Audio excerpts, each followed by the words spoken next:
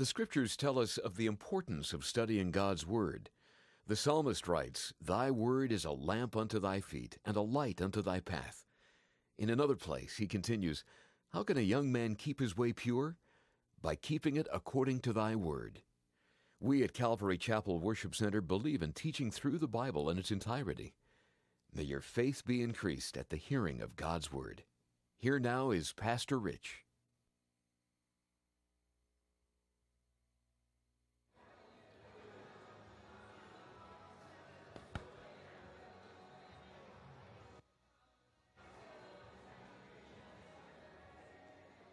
All right. Would you all take your Bibles and open to Genesis chapter 12? We left all the chairs in here from Sunday, so we're all a little bit spread out. But maybe we'll just leave it like this, though, in faith that God is going to just add to our Wednesday night study. Although we had a leaders meeting last night, so I know that there's been a lot of things going on this week, so I wouldn't be surprised if some folks couldn't come tonight because they're at the leaders meeting yesterday. But glad that we're all together tonight. Let's ask the Lord's blessing as we look to His Word tonight in Genesis 12. Father, thank you so much just for the opportunity and joy that we have to study your Word. And Lord, we come not only to understand how you have worked in other people's lives as we study the life of Abraham, but Lord, we desire to apply these things to our own lives. Lord, it is really our heart to say that we've come tonight to be changed. So with that in mind, we have a humble heart, we have a teachable heart, and Lord, we just receive from your Spirit tonight in your Word. In Jesus' name, amen. All right, Genesis chapter 12, where we picked up, starting in verse 1. Now, the Lord said to Abram, "Go forth from your country and from your relatives and from your father's house to the land that I will give you, and I will make you a great nation, and I will bless you. And I will make your name great, so you shall be a blessing. And I will bless those who bless you, and I will curse, and one who curses you I will curse. And in you all the families of the earth shall be blessed." All right, now here we meet Abram. Of course, he will later be called Abraham. The name Abram means exalted father, and he is a very key man in all of Scripture. So he is a very, very important fellow that we're going to meet tonight. And Abram is really called in Scripture the father of our faith. He is indeed looked to by Judaism.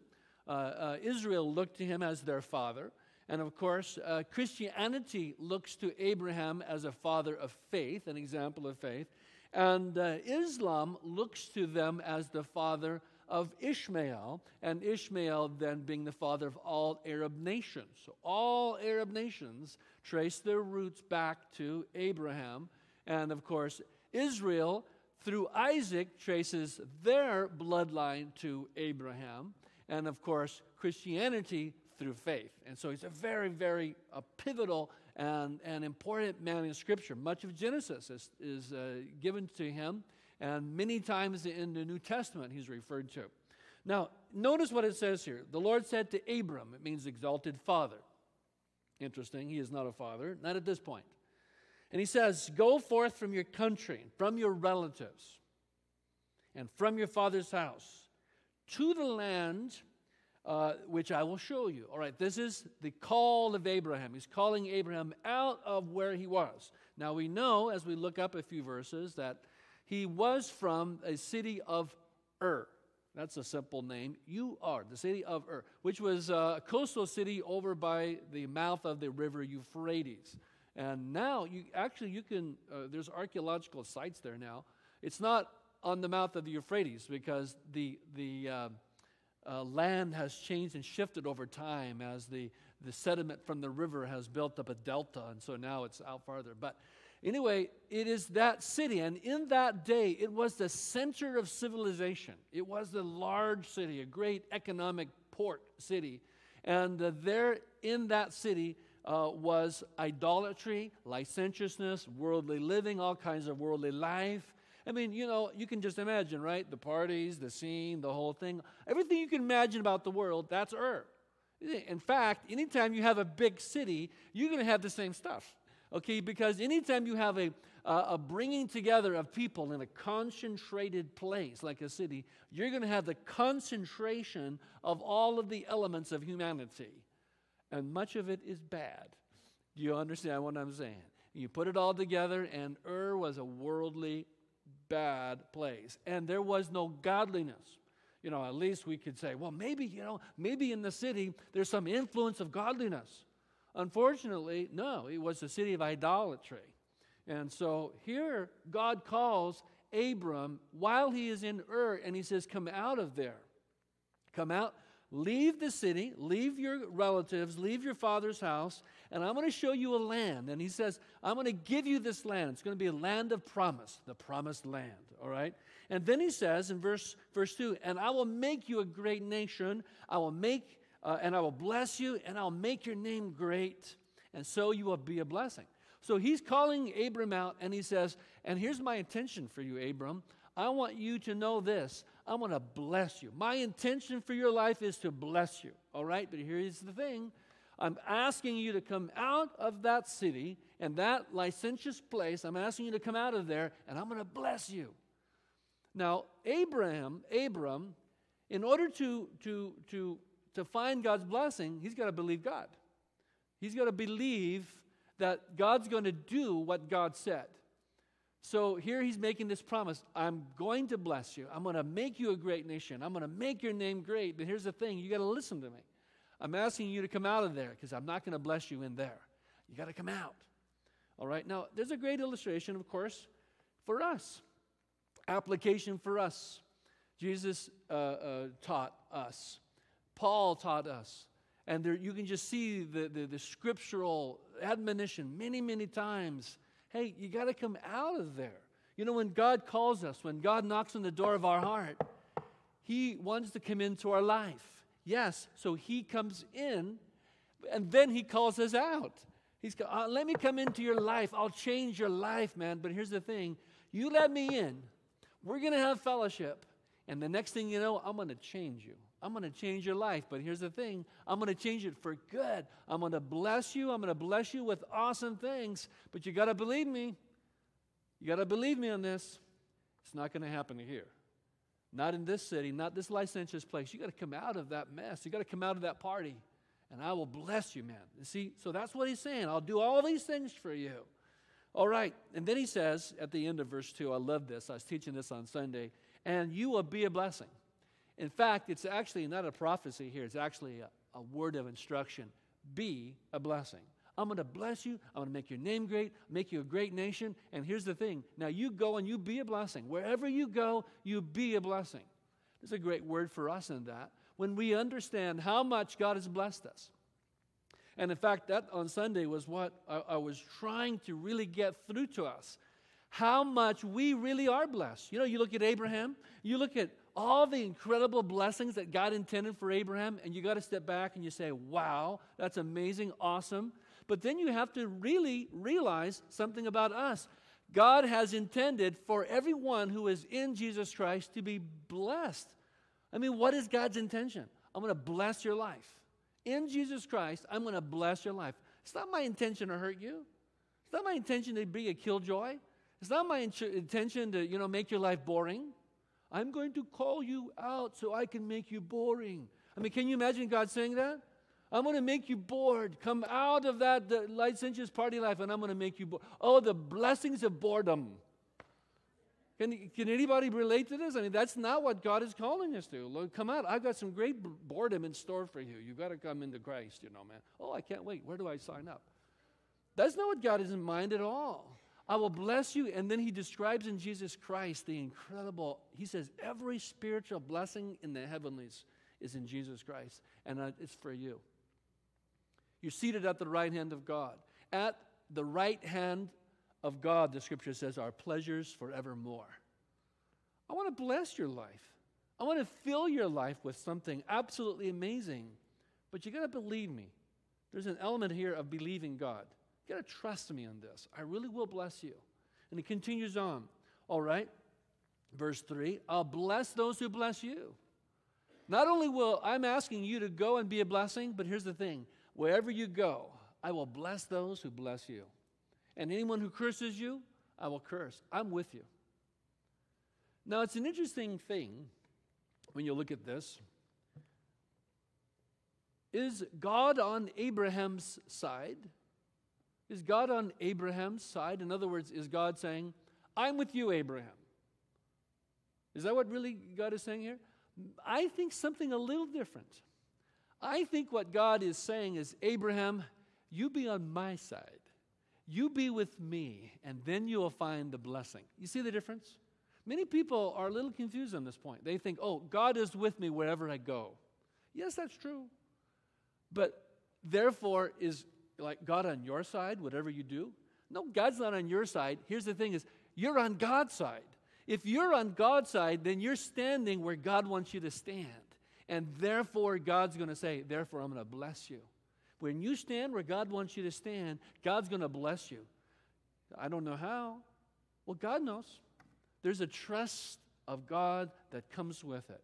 I will stand where God wants me to stand, and I'll trust Him that He will do what He said. I will stand where He wants me to stand. There's something so important to understand there. So important to understand. I remember,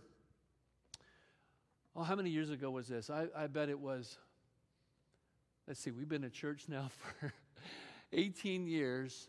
And so I'm thinking this was like, 14, 15 years ago, right? Long time ago. I'll never forget this Sunday morning. I mean, we're only at church about 3 years or so. However many years. All right, and this particular Sunday morning, I will never forget this Sunday morning. I'm getting the equipment up. We were at a different building. We had to haul the equipment, right? So we're hauling the equipment, and the worship leader comes in, and he's got a stack of files. These are the music files for the day. And he comes in, and he slams the files down. I said, well, what's up? And he said, I'm not leading worship today. And I said, really? What's going on? And I said, me and my wife, we had a fight, and I'm not going to lead worship. And he gets in his car, and he peels off. Oh, my goodness, wow. And so I'm, okay, and so I guess I'll lead worship today. And so a little bit later,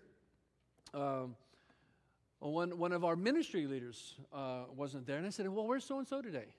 No, she's not coming in. She's dealing with depression today. Really? That really? Okay. And so a little bit later, I'm still getting stuff ready, and one of our other leaders comes in, and he says, Rich, I just wanted you to know I'm quitting today. Really? Okay. And so it was like me and the piano player, and I drew him aside, and I said, you know what? We're in spiritual warfare. We are in spiritual warfare. And you know something? I'm not going to have it. Are you with me? He said, I'm with you. I said, I don't know where we're going to go, but we're going to go somewhere today. He said, you lead, I'll follow, man. Let's go. And I praise God for you, man. And so I was so like, the enemy's not getting away with this today, No way. We are in spiritual warfare, and I know where I'm going to stand. I'm going to stand on the rock. I know where I'm going to stand. I'm going to stand on the tower of the high king. He is my Lord, and I'll stand on that rock, and therefore I will not be moved. Amen. So I was like, and I got up there this morning, and I started leading worship. And I'm telling you, man, the Spirit was just moving, and I draw everybody together. The Spirit was moving in that place. And, man, the worship was you could just feel the Spirit just moving in people's hearts and lives. Halfway through it, I said, we're going to pray. We are going to pray right now. Let's break up into small groups, and we're going to pray. And I said, anyone here, you pray for marriages. You pray for anyone who's in depression. You pray for, and I just started praying like this, and they started, and you can just see like a cloud was just lifting. You know what I'm saying? It was like the clouds were like parting, and the Spirit of God was pouring out. And you see what I'm saying? There is a place that says, God, wherever you are is where I will be. And therefore, if you are there and I am there, I know it's a place of blessing, and I will not be moved. Did not God say, stand on the rock, let your foundation be the rock of Jesus Christ, and then when the storm comes, when the wind comes, when the wave smashes against that place, your house will stand. Amen? All right, that's what he's saying. Am I God on your side? No, you're on God's side. And therefore, it's a place of blessing. Verse 3. So Abram went forth. I like that. So Abram went forth as the Lord had spoken to him, and Lot went with him. Now, Abram was 75 years old when he departed from Haran. Oops, wait a minute. Haran just jumped in here. What happened? Well, what happened was this. He was called out of Ur of Chaldees, but he didn't exactly follow completely what God said. Yes, he did listen to what God said, and he left the city of Ur, but he didn't really, truly do everything that God asked. For example, he brought his relatives with him. Now, why was this so important? Well, his relatives were idolaters. The moon god, Nana, that was the name of the moon god there. They're all idolaters. And so Abram brings all his family with him. And he doesn't go to the land that he was called to. He stops in Haran, the city called Mountainous. It's a city, a mountain of the north. And he stops there, and he camps there, and he lives there until his father dies. His father Terah dies. Now, what's interesting and important to understand is that, okay, the blessings of God were on hold. They were waiting. They were waiting. Abram is an example of faith, yes, but he's an example of one who grows in faith. He's not a giant, right out of the gates. He grows in faith. And so you see Abram, yeah, he listened, but he didn't fully listen. Goes to Haran, waits there. His father finally dies at 75 years old. We just read it in verse 4. 75 years old. He's an old man. But he's doing what God asked him to do. He's finally going to do what God asked him to do. And now we're going to see, as he listens, as he obeys, as he trusts, God will bless him. But he's still growing in his faith. We're going to see that he's still growing as we continue. All right. So Abram took Sarai, his wife, and Lot, his nephew. Okay, now, you're bringing Lot along, and he said, leave them. But he's bringing Lot along, and all their possessions, which they had accumulated, and the persons which they had acquired in Haran. And they set out for the land of Canaan. Thus they came to the land of Canaan. And Abram passed through the land as far as the site of Shechem, to the oak of Mamre, or Morah, Now the Canaanite was there in the land. All right, so this oak, this great tree, was a mark of some kind. He passed through the land as far as the site of Shechem. That's a famous place in Scripture. To the oak of Morah. Now the Canaanite was there in the land, so they're in the land of promise. But it's a fairly barren, we're going to go there in a few weeks. I cannot wait.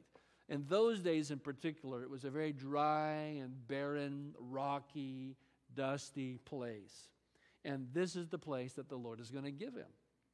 And the Lord appeared to Abram, and he said, to your descendants I will give this land. So he built an altar there to the Lord, who had appeared to him. Then he proceeded from there to the mountain on the east of Bethel. It wasn't called Bethel quite yet, but it was a reference that the readers would understand.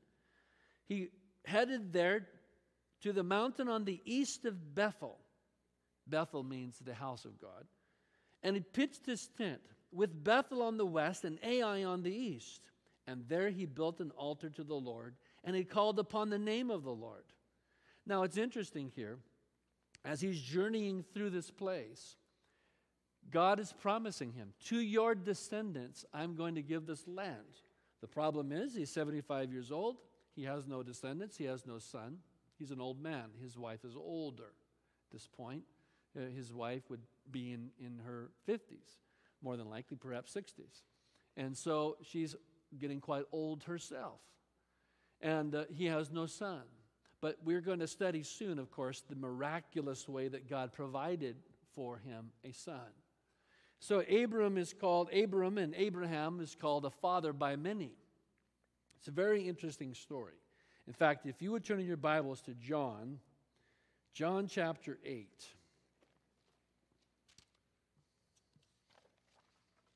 John chapter 8. Here we have a very, very interesting interchange where there is a discussion about who is Abraham's son. All right, as we look at this, we're going to begin in John 8:31. Jesus, therefore, was saying to those Jews who had believed him, if you abide in my word, then you are truly disciples of mine, and you will know the truth, and the truth will make you free. Famous words. They answered, "We are Abraham's offspring." We're Abraham's children, and have never yet been enslaved to anyone. That wasn't true. At that very moment, they were enslaved to Rome. But nevertheless, we are Abraham's offspring, and have never yet been enslaved to anyone. How is it that you say that we shall become free? Jesus answered and said, "Truly, truly, I say to you, everyone who commits sin is the slave of sin. And a slave does not remain in the house forever, but the son, he does remain forever. If therefore the Son shall make you free, you shall be free indeed. I know that you are Abraham's offspring." Now this is important. "I know that you are Abraham's offspring. Yet you seek to kill me, because my word has no place in you. I speak the things which I have seen with my Father. Therefore you also do the things which you have heard from your father."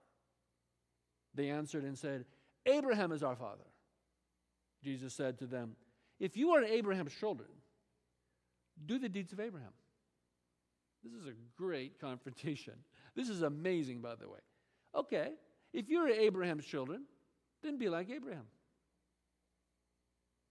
But as it is, you are seeking to kill me, a man who has told you the truth, which I have heard from God, and this Abraham did not do. So, therefore, you are doing the deeds of your father." They said to him, "We were not the ones born to fornication." Now, do you understand what they just said there? They just called him a name. I'm not going to repeat the name. Do you know what I'm saying? They just called him a cuss word here. They just said that his mother wasn't married when she had him. Are you with me on this? They just insulted him in a very big way.